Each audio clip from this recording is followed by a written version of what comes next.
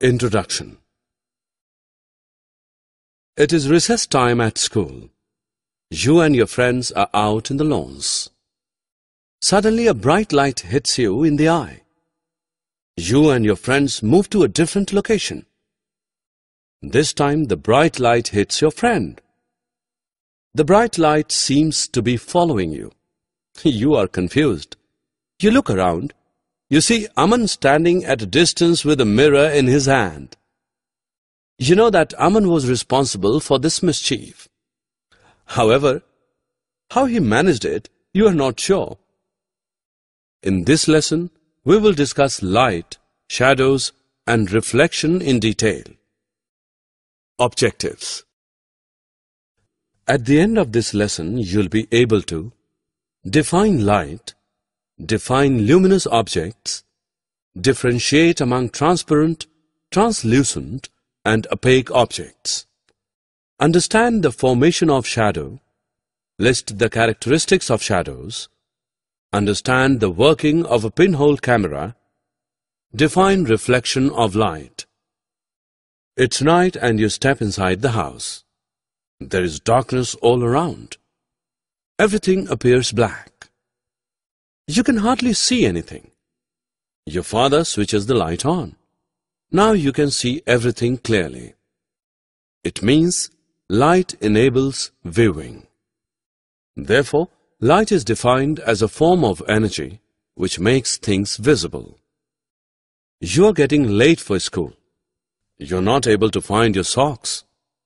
You search for them in the cupboard. Since the cupboard is dark, you switch the tube lights on. Once you locate the socks, you switch the lights off because there is sufficient daylight. We just talked about two types of light. The light from the tube lights and daylight, which is the light from the sun. While sunlight is natural, light from the tube lights are artificial. Objects which have light of their own are called luminous objects. Thus, in our example, both sun and tube lights are luminous objects. Sun is a natural luminous object and tube lights are artificial, man-made luminous objects.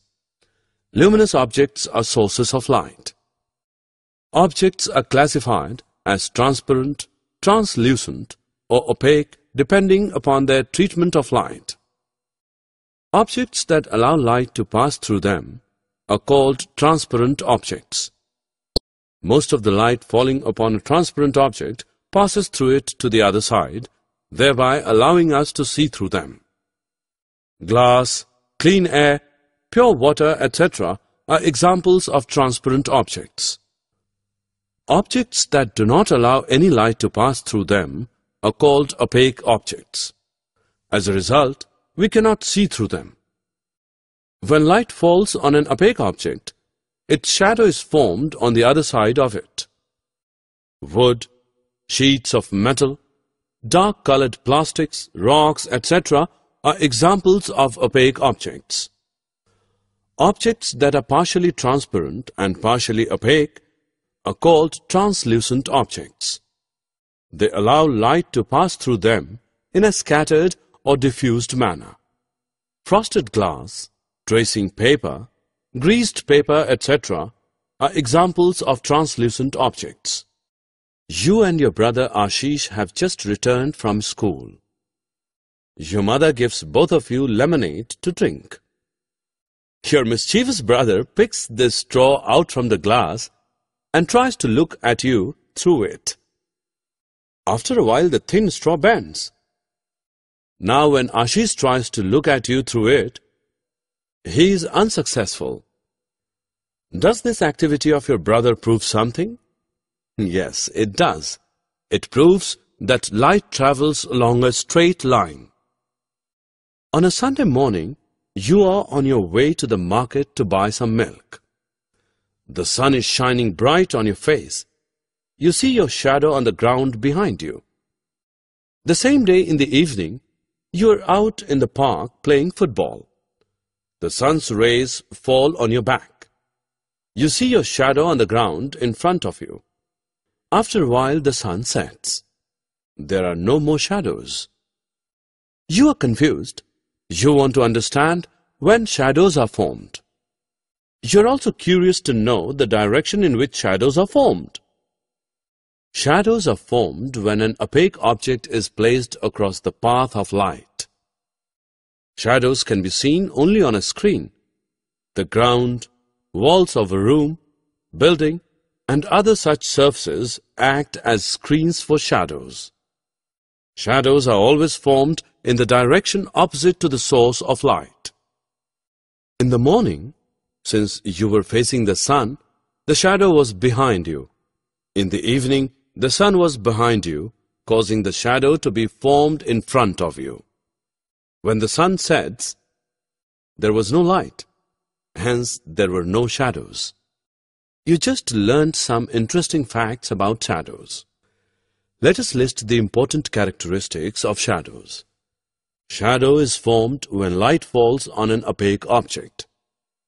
Shadow is formed in the direction opposite to the source of light. Outline of the shadow matches the outline of the object. The brighter the light, the darker the shadow. Shadows are dark irrespective of the color of the light or the object. The closer the source of light to an object, the larger the shadow.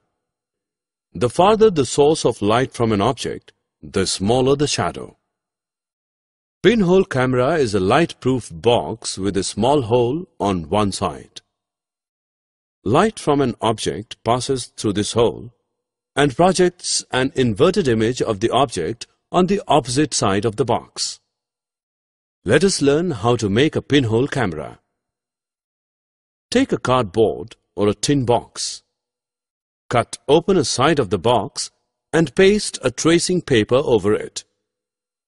Pierce a very small hole in the center of the side opposite to the one on which the tracing paper has been pasted. Close the box from all the sides. The pinhole camera is ready to use. Make the pinhole face a lighted object. An image of the object is formed on the tracing paper. The size of the image depends on the following factors. The greater the distance between the screen and the hole, the larger the image. The larger the image, the fainter it is. The larger the distance between the object and the hole, the smaller the image. In your school during the recess, Aman shone a bright light on your face. He did it with the help of a mirror. How did he do it? He used the mirror to deflect the sunlight in your direction. This mischief of Aman proves that a mirror changes the direction of light that falls on it. Such a change of direction of light by a shiny surface is called reflection of light. Let us check what you have learned.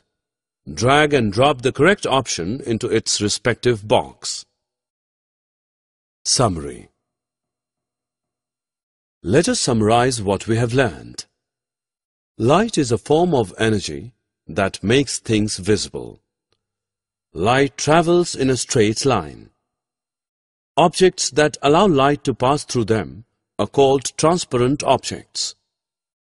Objects that do not allow light to pass through them are called opaque objects. Objects that are partially transparent and allow light to pass through them in a diffused manner are called translucent objects. When an opaque object is placed across the path of light, then the object casts a shadow. Change of direction of light by a shiny surface is called reflection of light.